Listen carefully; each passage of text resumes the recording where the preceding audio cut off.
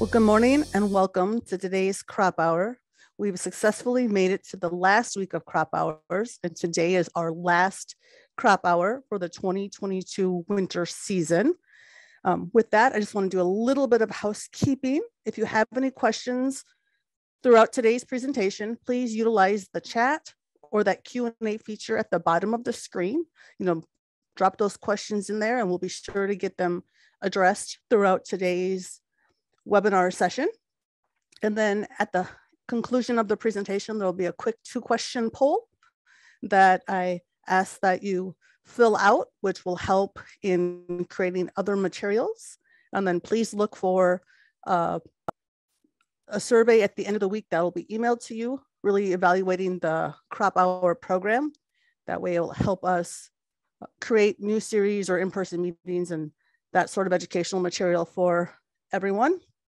With that, just want to say that my name is Connie Strunk. I'm a plant pathology field specialist with SDSU Extension, and I'll be your moderator today. And I have the privilege of introducing and welcoming you all to our crop hour session and introducing our speakers for today. Our speakers today are Dr. Matt Diersen and Anthony Bly. Mr. Diersen is our economics specialist up at SDSU, and Anthony serves as our soils field specialist in Sioux Falls. They bring a wealth of knowledge and experience to this area. And so with that, I'm just going to turn it over to them before I really show my lack of knowledge in some of this area. Thanks, Connie. I'll share my screen here.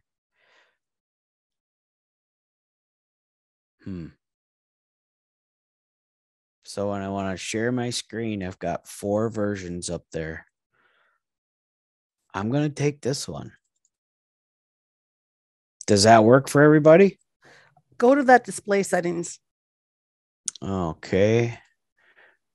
And swap again? Yep. How about that? Wonderful.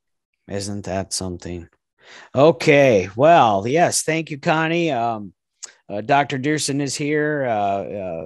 I'm going to do the bulk of the presenting today. If you have any specific economic questions, we have him here to answer those questions. And I'm sure Connie and Sarah and others will be monitoring the chat for questions, and we'll just go over that as we continue. So, precision profitability analysis and carbon conservation.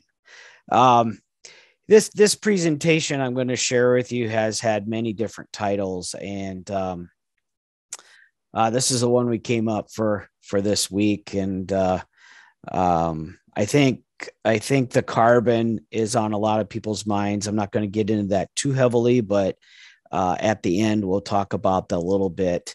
Before I proceed any further, I want to acknowledge our other author, Kristen Weber. She is our precision ag and conservation specialist. She works with Pheasants Forever through a partnership with SDSU. And so I just wanted to acknowledge her, but you will meet her in a few slides here. So really that title is well and good, but it's really about the Every Acre Counts concept and program. And our byline there for Every Acre Counts is production practices for greater profitability. That is the precision profitability analysis in itself. So, we have a really great photo here of a South Dakota landscape. And in essence, it shows what we are after. We kind of gone away from thinking about land management as highest and best use. We've gotten into, production systems that focus on the last bushel or every square inch. And that's not a stretch, but at least every square foot of every field to farm, to grow crop. And so this program, at a very high level, seeks to question that paradigm and to show that profitability on all areas of all fields is not good. In fact, it's in the red in some areas of our fields. So this shows the epitome of what we're trying. Here we have marginal lands on the left side of that photo, and we have cropland on the right side. And the two can coexist on every farm. So our initial primary partners in this project were the Second Century Habitat Fund, a fund created by Governor Dugard, solely working on habitat issues. USDA NRCS has been a major funding supporter, and then SDSU Extension. We're conducting the program. We're really the great mediator, if you will, in the state. We work with all stakeholder groups in agriculture, and so it was a great place for a project like this to really rest. Again, you know us. There we are. I put this up here for the benefit of those that don't know us as well. And so you can easily contact us. This is Kristen Weber. As I mentioned, her position is cooperatively shared between Pheasants Forever and SDSU. And that's been enabled by several grants, mainly from Purina Pet Care and USDA NRCS. And we are just so happy to have Kristen on our team. She makes the software and all the analysis tools just sing. And she's very good at what she does. We have some really lofty goals and outcomes for the project. And while I could very boringly read to you this goal and outcome, I'm going to just summarize it very succinctly. And really what it means is precision profitability analysis identifies marginal field areas. That's our goal, to empower farmers to use their data and their own economic input records to identify these marginal field areas. And that's very empowering. And what we'd really expect in the end is that producers and landowners would be convinced that removing these marginal lands from crop production is really profitable and increases their profitability. That's the outcome that we really want to have. And I think that's the initial steps of changing the paradigm of the current land management focus that we have. So what are some of our marginal lands? I just want to discuss this briefly in a few slides. First of all, we have these alkali spots, salty soils showing up mainly up and down the Jim River Valley, if you will. My son keeps asking me, where's the valley? And, that's a very good question because you really can't see a valley. And, but it's the area, extensively on both sides of the James River. There are some pockets in that area that have more salt issues than others, but we're seeing those develop up and down that area. That area is the last kind of geologic area affected by our glaciers. And so because of higher precipitation and change in farming practices, we're getting these salts that are coming up from the sub-material or the subsoil and being, they're essentially deposited at the soil surface because the excess water is evaporating. So we're getting a lot of these spots developing. Of course, soybeans don't like these salty areas. Corn is somewhat more tolerant, wheat somewhat more tolerant than that, and barley probably is the agronomic crop we can recognize more easily that is more tolerant to these salty areas. So there's a good picture of that. We've even have evidence, visuals of these salty areas that are blowing in the wind. What happens to that soil surface is it's becomes dispersed. There's no structure or anything to hold the particles together, and the wind just easily picks up that salt and other sand, silt, and clay particles, and they blow. So here's a good picture of fixing a salty soil. On the left side there, obviously, where some species of grass, perennial grasses, were planted that were tolerant to that salt, and eventually help move that salt back down in the soil profile. And then less tolerant species of grass can fill in and take over.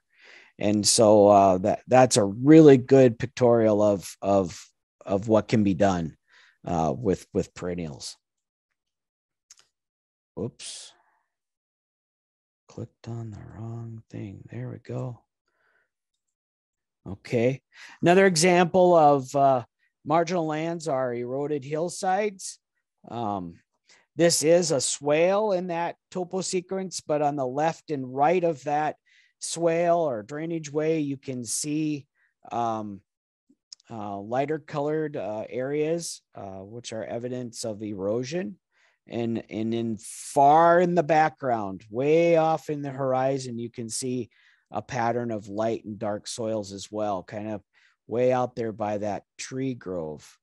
And so erosion is happening. I'm not here to talk about specific. Anthony, your slides stopped sharing. They Yeah. did. Oh my. You clicked back and it didn't come back on. How about now? No. Oh boy. How do I get off of this? No, it's your whole screen. So if you do slideshow. If I do slideshow, it should work, huh? There? Yep.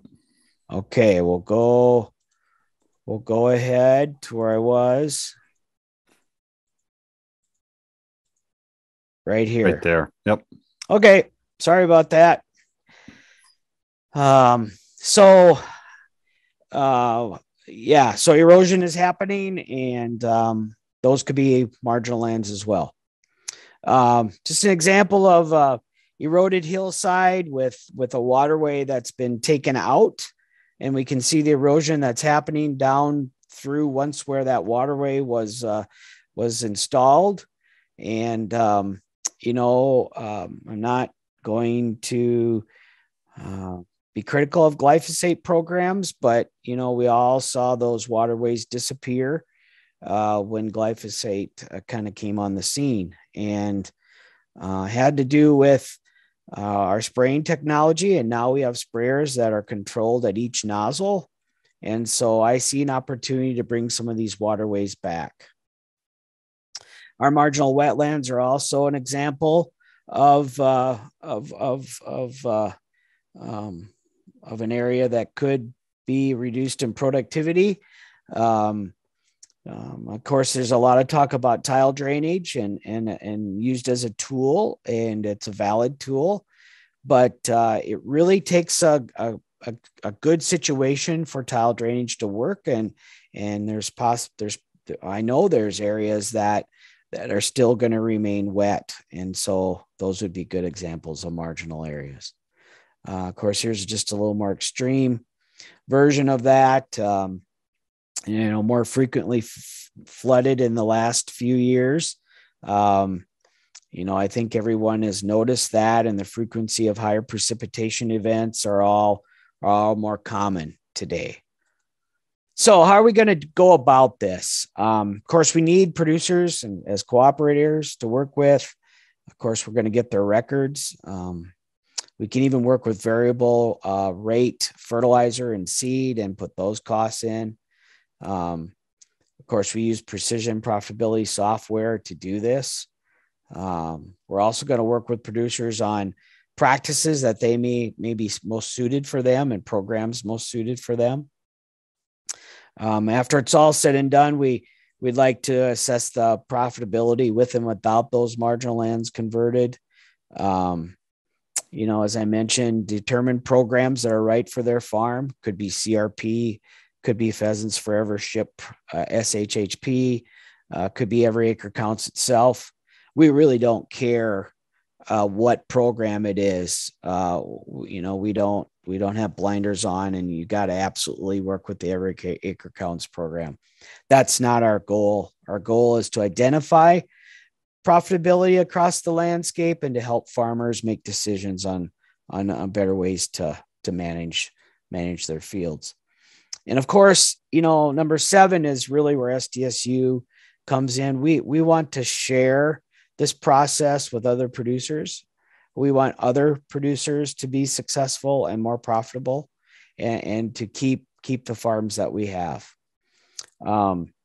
Number 8 is just kind of a research aspect of the project, which we have a strong interest in as well, and we want to monitor the effects of converting marginal lands on soil health. Part of this is developing long-term case studies,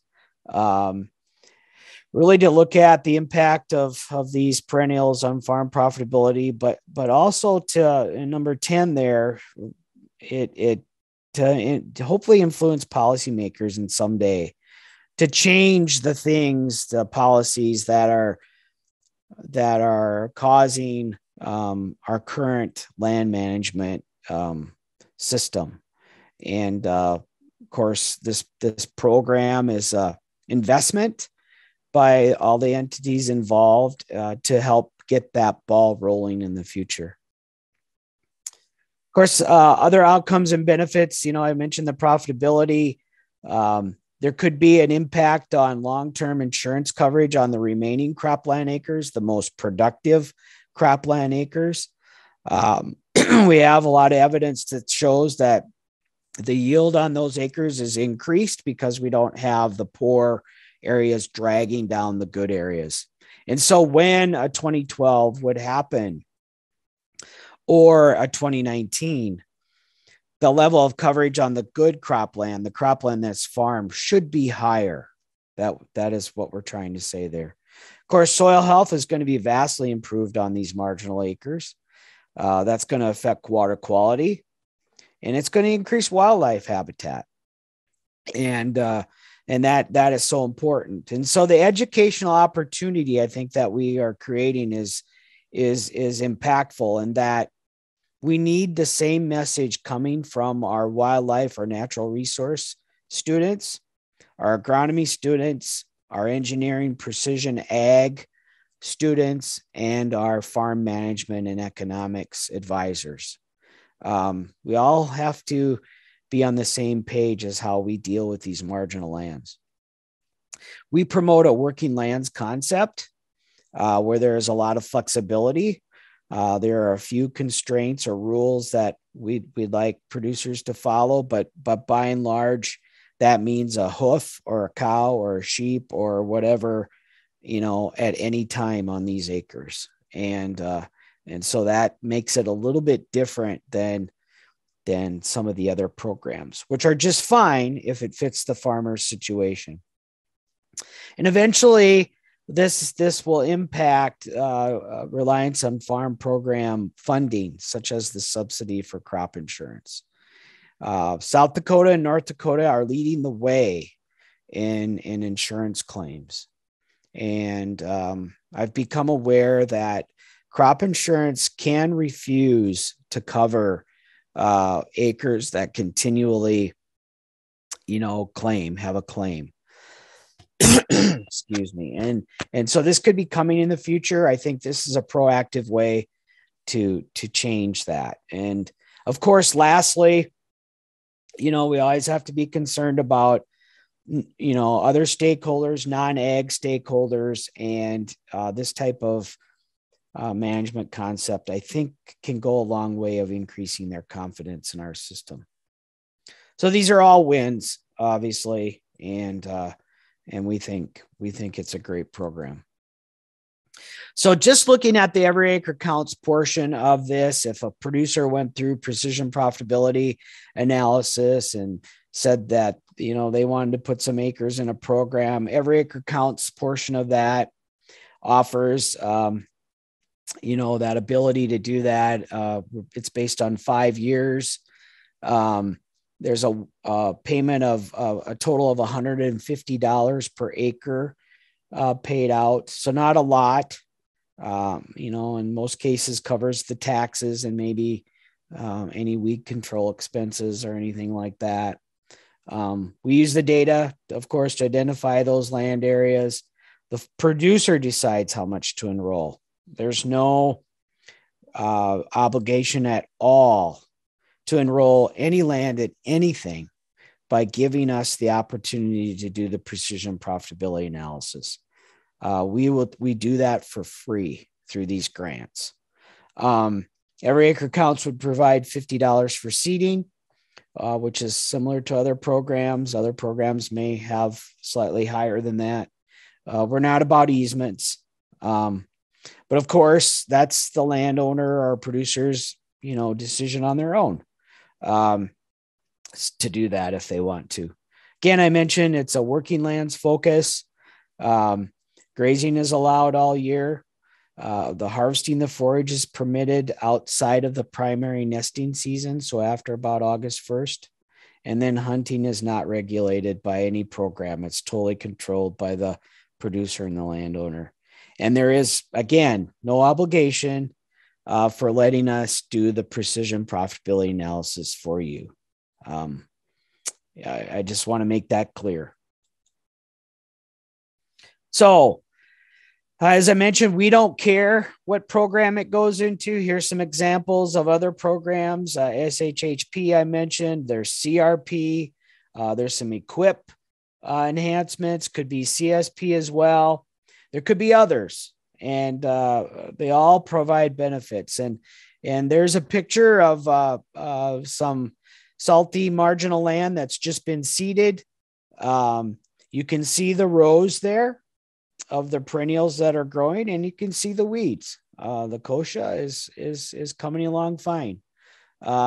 It progresses that way, and eventually it develops quite well. So the precision profitability planning process is understanding the operation.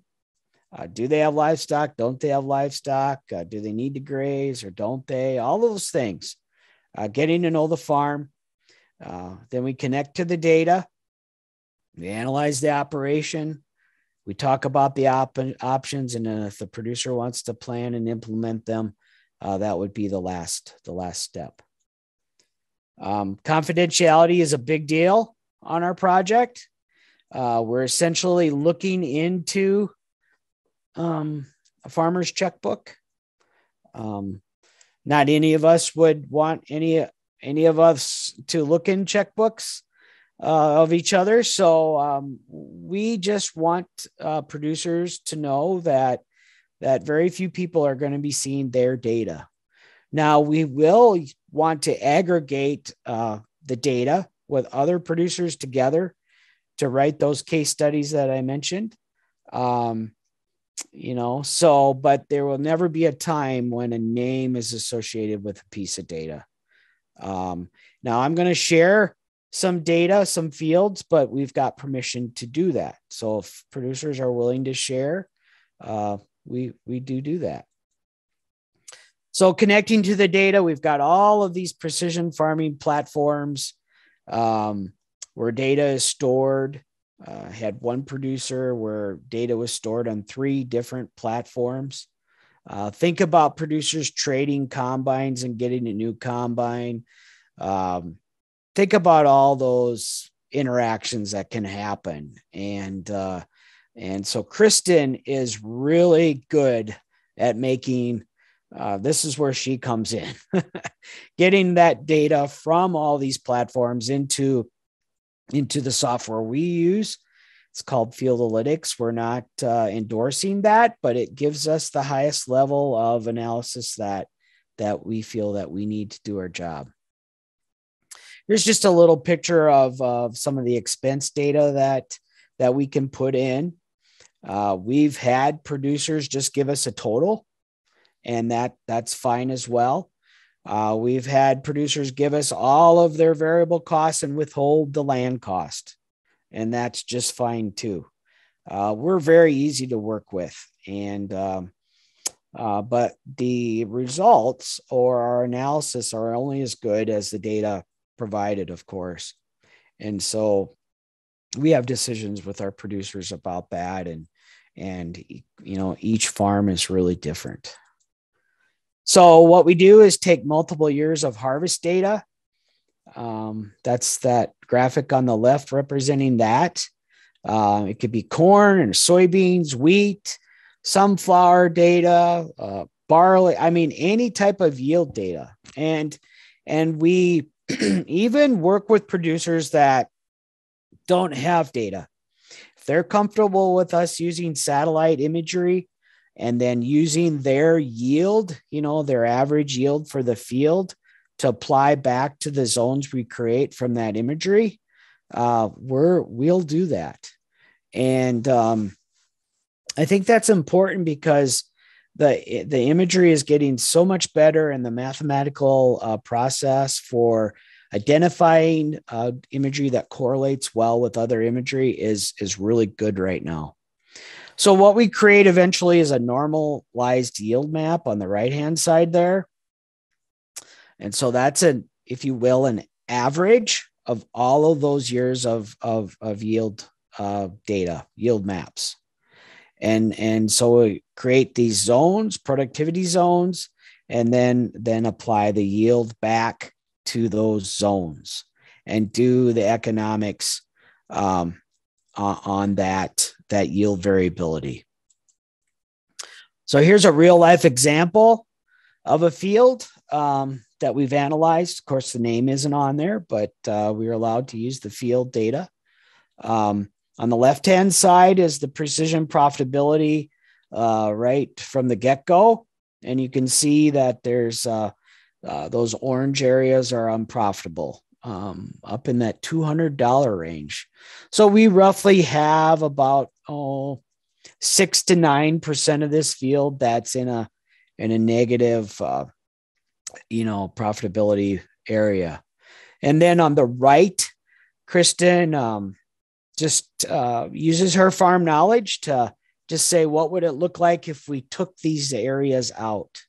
And she's taken out those 2 areas that are encircled in red, and then redoes the analysis to show the comparison. What would happen if you no longer farm these areas? And so we can see the yield. If we look at the tables below the graphics there, the yield of the field was about 199. And when we took those small areas out, about 8.4 acres, the yield on the rest of the field is not quite 210 bushels. So instead of reporting the 199 on your insurance paper, you would now be reporting the 210. And over time, that should have a positive impact on coverage. Of course, the return on investment's improved. The opportunity ratio has gone down.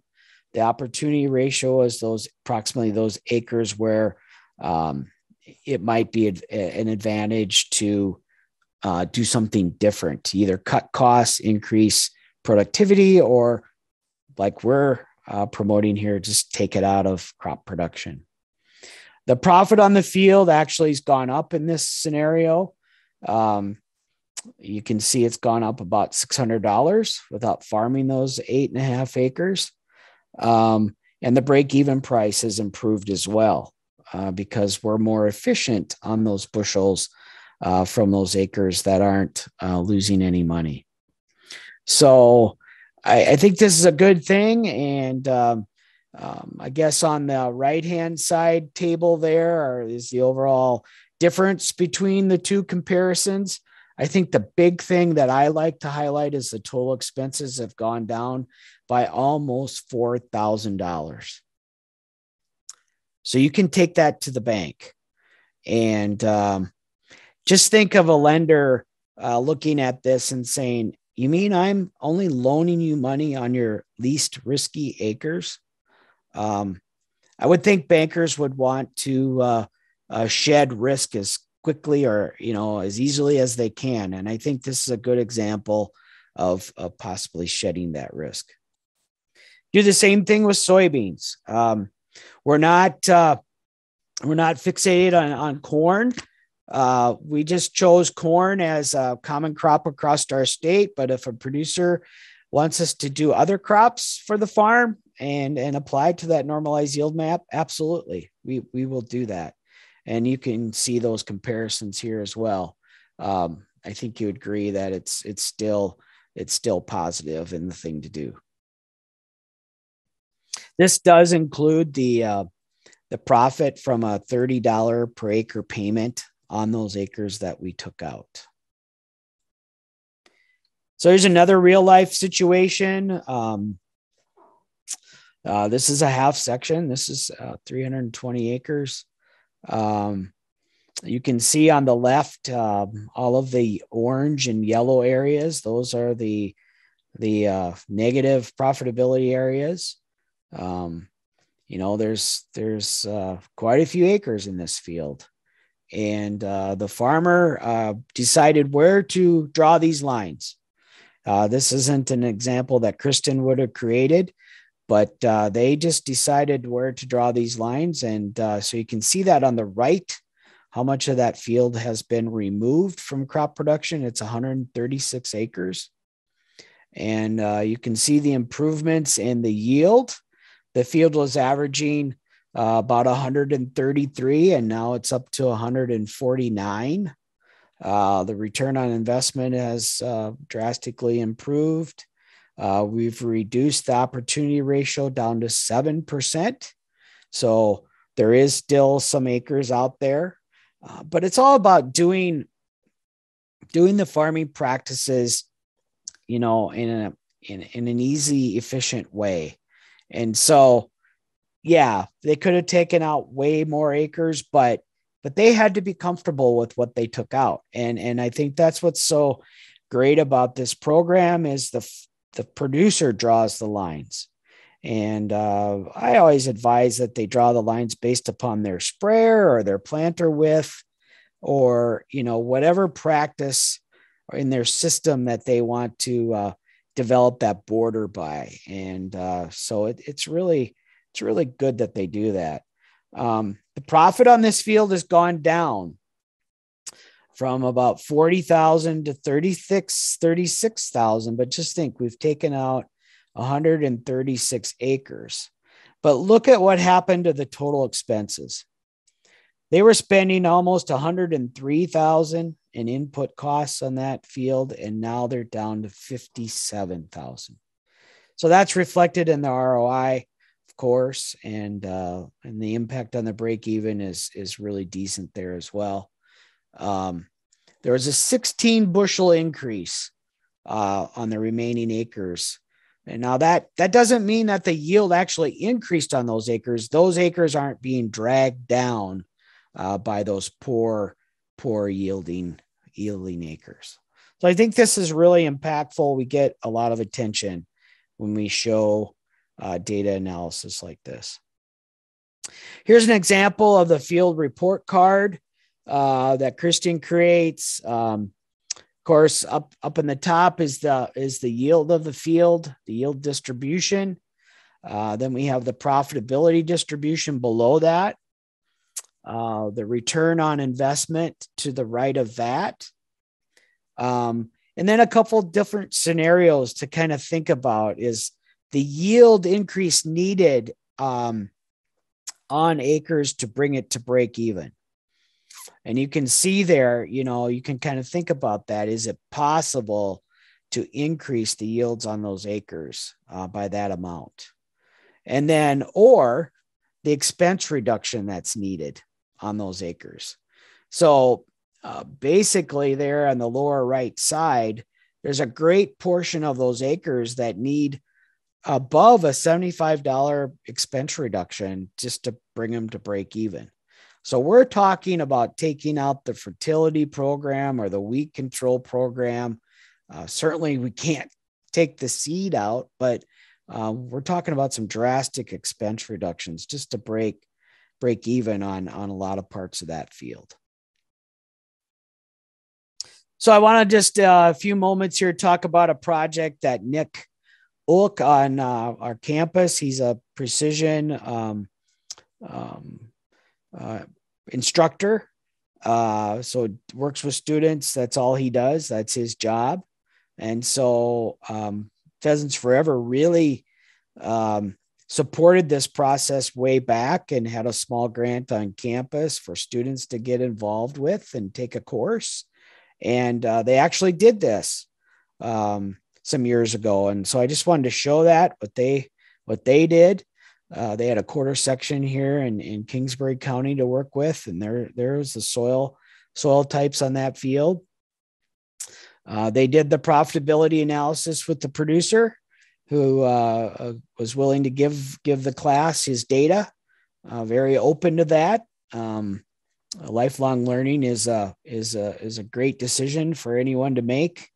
But here you can see that those unprofitable areas around that, that wetland, that water body in the middle of the field and in the lower corners there's some unprofitable areas.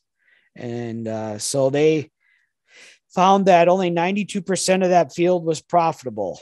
And so taking some of those areas out involved this graphic here.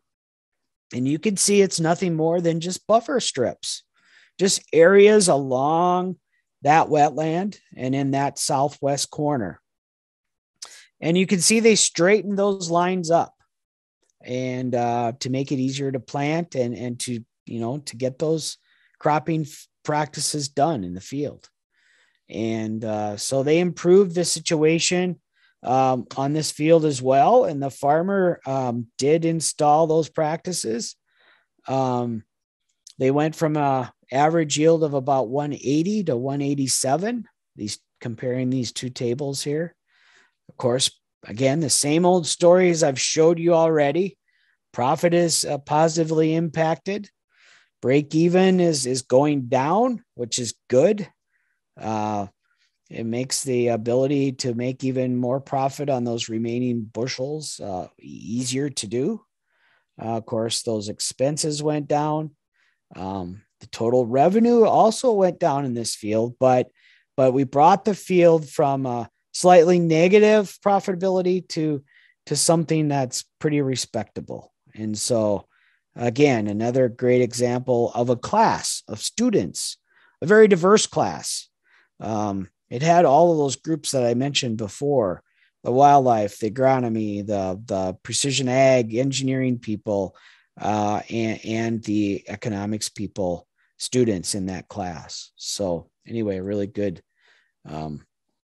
comparison there as well. Here's some more real farm analysis. Again, you don't know this producer or even where this is at.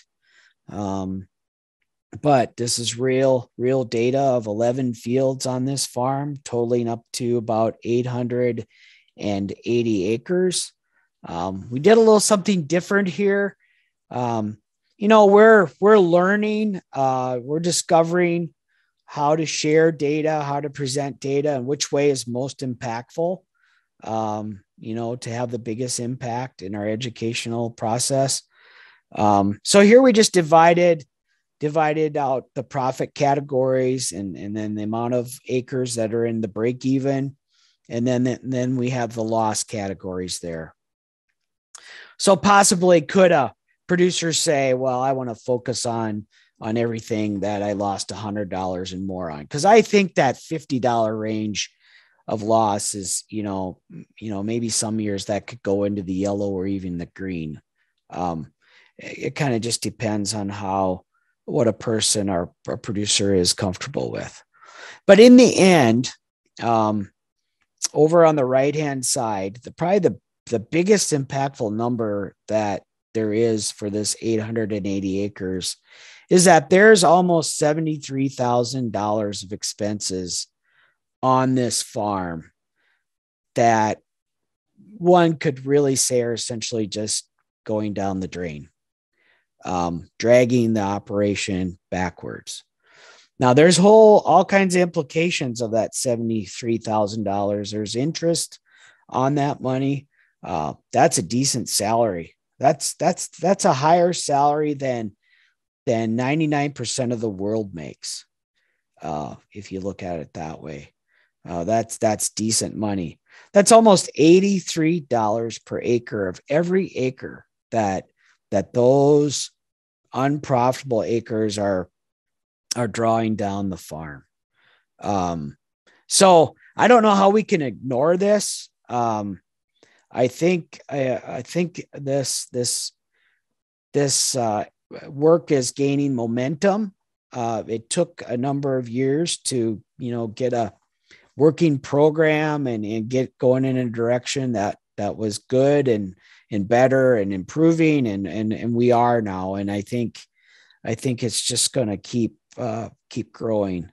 And our hope is to have this become a common practice, precision profitability analysis. We just hope it would. Next, I just want to share kind of where we're at with the program. We're at about 41,000 acres. These numbers are changing almost daily. So we've completed 26,000 acres of analysis. We have, of course, acres that are in progress. And of course, data is coming in. We don't get all of the data all at one time. We get the yield data, and Kristen starts working on that. And then the producers start working on their economic data, and that starts rolling in. And so we're at all stages of this process with many different producers. And currently we're at about 1,500 acres enrolled in some sort of conservation program. And there's about 400 to 500 waiting, in the wings to go in. So I think you can see that this is successful. This is a good process. And if you're interested or have a producer that that's interested, please point them our way. We want to hire more Kristens. We want to find more grant money. We want to convert more acres. We want to just do this process on more and more acres. Okay. Lastly, I want to get to the carbon. I got carbon payments here. Maybe I shouldn't have put that there. I'm not really going to propose any type of payments. It's definitely something to think about. I had the opportunity to look at a lot of on-farm data. This data I'm going to show you represents about 13 farms, 6,200 samples over a 15-year period. And so what I did is I broke out my soil samples into the categories. So this graph is soils without issues. So non-marginal lands shown in this graphic. And so what I did is I looked at an individual farm's data, individual field data, and frankly, these are from actual zones within fields. So really soil types. And I was able to work with the agronomist that gave me this data and put a name. Sorry, I'm having problems this morning, but put a name on those zones, a soil type, if you will. And so the common theme that I could find across all of these samples was a soil productivity rating. So by being able to put a name on that zone, I was able to get a soil productivity rating. There are state level soil productivity ratings, usually for taxes. There are county level ratings, but there is a table for the whole state. And so that's the table I used. The art of sharing data with other people is putting it in a way that hopefully that they can understand. And so, graphical is the best, I think. So here we have productivity rating across the x-axis. And we have the amount of soil organic carbon in pounds per acre that has changed during that sample time period. Okay. And that's about 15 years. Some fields could have been 10, some could have been 15 or in between, but about 15 years. And so that changed from the beginning to the end. And so we can see here that it plots very well with productivity rating. So those soils that are more highly productive are contributing, are going up in carbon, but our less productive soils are losing carbon. And so these are in the soil category that I called soils without issues. Okay. So at about 60 to 65 productivity rating, we're in a positive carbon area, and below, this data would suggest we're still in a negative area. So there's opportunities to improve practices, to improve this situation. Okay. And could that lead to a carbon payment? I'm not here to talk about that today, but to provoke thoughts, kind of in that way. These are the coarse textured soils that I found in the data set. Same story, higher productivity, higher carbon sequestration rates, lower productivity. Hey, we're losing carbon. And I had 2 points there that stuck out like a sore thumb, and I did some more digging into the data as to why that could have been. And I categorized the 13 farms as adequate fertility, nitrogen fertility program, trying to stretch their fertility program, so lower than what usually is used, and then higher. Okay. And I was able to get that qualitative data from the agronomist, because the agronomist is working with these producers on a daily basis, almost on their fertilizer application rates. And so these 2 points came out as lower rates of fertilizer nitrogen. So they were trying to stretch their fertilizer dollar the most. And so what I'm saying is that affected productivity. And that is why those 2 points they're not up in the rest of the group. Okay. So it's about productivity and biomass accumulation. Biomass meaning the amount of stover and roots there that it took to grow a high yielding crop. These are our wetland soils. And again, same trend. Those wetland soils that have higher productivity ratings are still gaining carbon, and those with lower are losing.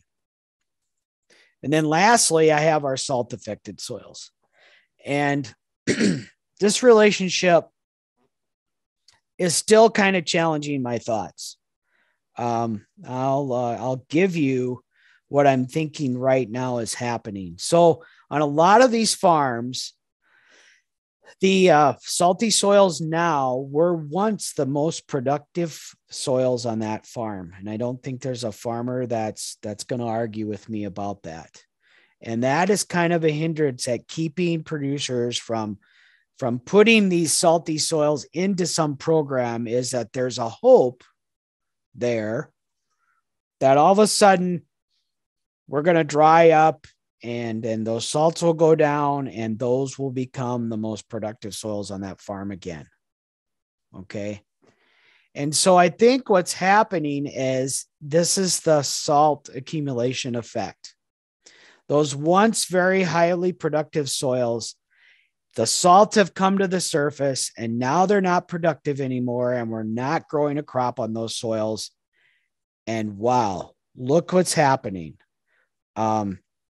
They're not in the negative carbon loss situation, but the trend, okay, of productivity rating is inverse to the rest of the examples I gave you. And so I think that's something that we can make some decisions about. That's why a lot of the programs coming out are only 5-year commitment. We don't know the future. Nobody knows the future. So, 5 years, let's get a perennial on those marginal salty areas. Let's assess what's happening at the end of 5 years. Could it be that they could be farmed again? I think there's a possibility. I really do. If it stays wet, yeah, you could probably take them out and farm them a couple of years until the salt all came back, but it comes back quickly. It comes back very quickly. So that's the end of my slide set. I'm going to summarize a few things here. Every acre counts brings consensus among both agricultural and conservation organizations. And I think that's really a powerful statement. Marginal lands are set aside and not farmed. Therefore, it has a positive impact on wildlife habitat. The environmental benefits could be really huge here if we set aside, 5 to 10% of our field areas. Our crop risk coverage could increase. Of course, that will directly result on a less reliance on taxpayer dollars. Right now, about 2/3 of our crop insurance premium is subsidized by our government. So anything we can do to reduce that reliance, I think, is so important. And why that is because everybody likes to eat, right? Let's put this in a big picture. Let's frame this in a big picture. Everybody has a stake in food because we need to eat, right? So that's why that relationship was established. But anytime we can reduce that reliance, I think is good. Of course, on-farm profitability is improved. It's big. I think it's really big. Possible carbon payments could be established or could be a focus on some of these marginal lands. And then, I always think about what our non-ag people are thinking about us. And so their acceptance, I think, of how we do things and how we manage our land to its highest and best use. I think there isn't anyone that could disagree that that's a good approach. So with that, I'm done. I'd just like to highlight our current supporting partners. Of course, the Soil Health Coalition, the South Dakota Corn, AgTegra Cooperative. Of course, I mentioned Purina, Pheasants Forever, Ducks Unlimited, and South Dakota Game Fish and Parks. So we're always looking for other partners to help us with that.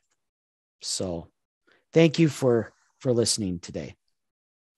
Anthony, Yep. There is a question in the chat. Okay. Let me read it to you. Would there be a way to calculate reduced GHG emissions from marginal land enrolled into every acre counts? It seems to me that it would be lowered once it's put into a perennial system. Are you exploring that benefit? Yeah, that's a very detailed process. Can we estimate that? I think we can through models like the Comet model and others. But if you want to assess that direct impact, it takes research projects like Dr. David Clay's group, and we call them, they have these traps that they place on the soil to actually capture the greenhouse gas. That's very labor intensive. It takes replications and it's a lot of work. So I hope that answers your question. Thank you. Are there any other questions for Anthony?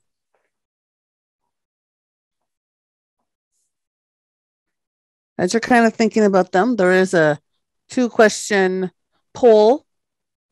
If you'd be so kind to answer that. And then. Should I stop my share? Yes. Yep. That way I can show that QR code. So I will get that loaded up for those that need the CCA CEU QR code. So be thinking of any questions and drop them in the chat as I'm doing that.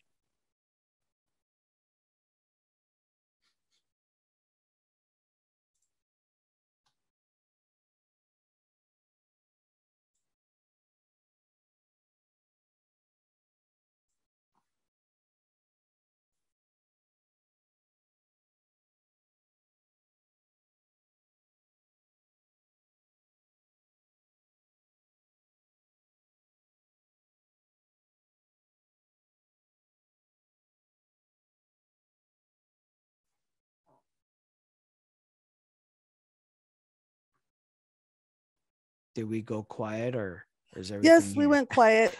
I see the QR code, but I can't get it to share. So I'm retrying it again.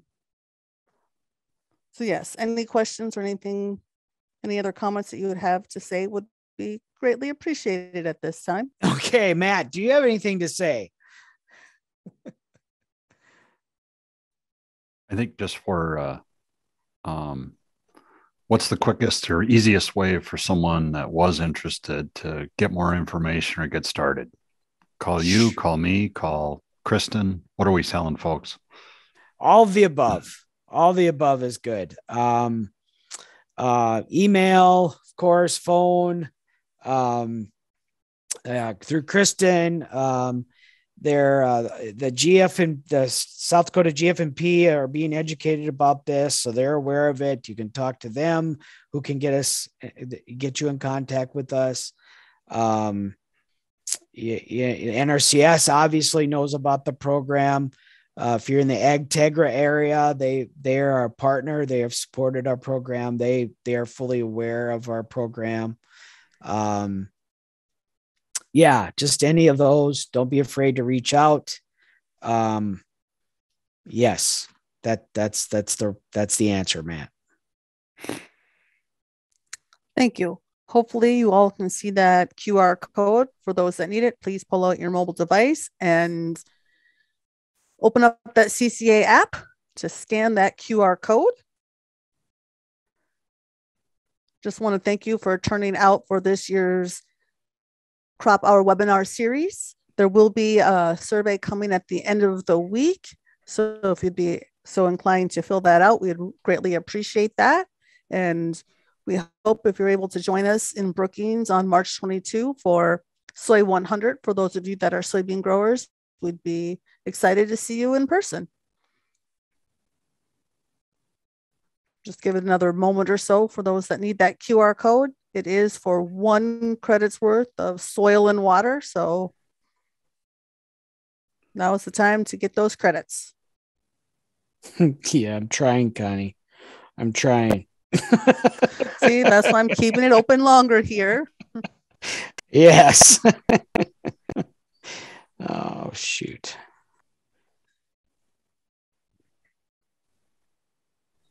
I've missed so many.